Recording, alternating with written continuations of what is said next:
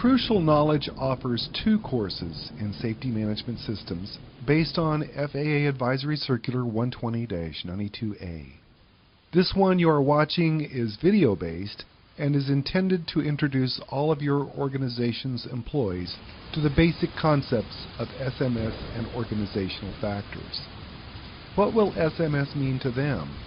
How will their daily tasks change? What will they be expected to do? And what is the purpose of SMS? This introduction follows the logic found in common human factors premises and makes the connection to organizational factors and SMS as a method to provide global protection for your enterprise. A 25-question quiz follows the 1-hour video, and though there are no explicit prerequisites, it is strongly recommended that enrolling students already have exposure to basic human factors concepts, which we also offer in online courses. This video course examines group dynamics, how SMS relates to Dr. James Reason's theories, employee reporting systems, reactive, proactive, and predictive data, having a just culture, types of risk, return on investment, safety auditing, change management, and the 4 pillars of safety management systems: policy, risk management, safety assurance, and promotion. This is a good list. The final portion of the video is a case study of an actual incident, and using the discussion questions included in the 7-page PDF student handout, students can engage in group discussions to see where the application of SMS might have prevented the incident. What follows are 2 very brief snippets from the video. The Federal Aviation Administration, the European Aviation Safety Agency, Air Canada, and aviation regulators in other countries either have adopted or will be adopting regulations requiring aviation service providers, airports, and airlines to have safety management systems.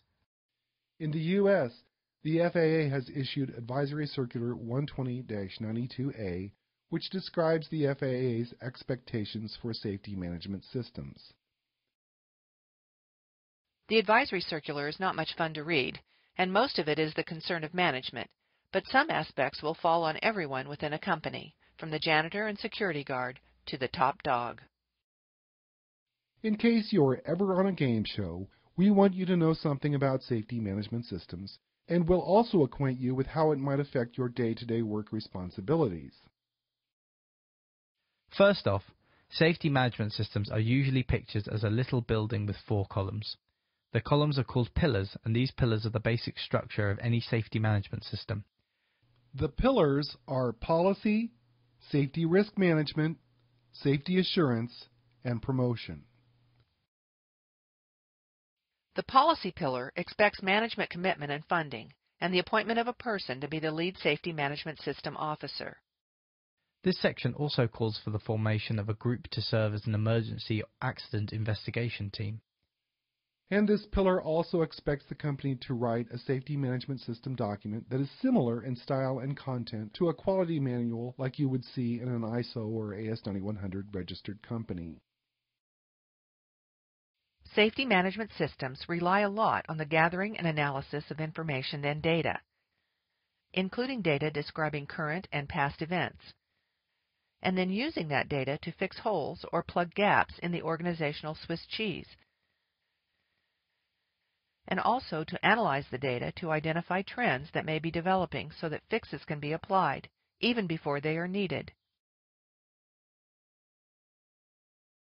A safety management system is hungry for information, and the best source to gather that information is through any and all people who work in your company. You are, collectively and individually, the eyes and ears and touch of the organization. So an organization setting up a safety management system will also set up an employee reporting system. Such a system can and should come in many forms, including such things as suggestion boxes, email reporting, phone reporting, talking to leads, focals and management, discussions within regular scheduled staff meetings, and so on.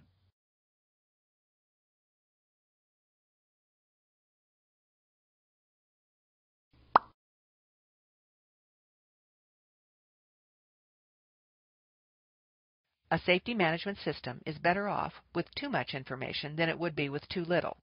So make it a point to participate and sound off when you have suspicions or doubts about anything that seems or could be unsafe. Yes, but what if you don't want to rock the boat? What if you don't want to make waves? Doesn't a person run the risk of being tagged as a squealer or a whistleblower? Not if a company's safety management system includes a just culture, which is a necessary ingredient. A what culture? Having a just culture, a culture based on fairness and justice.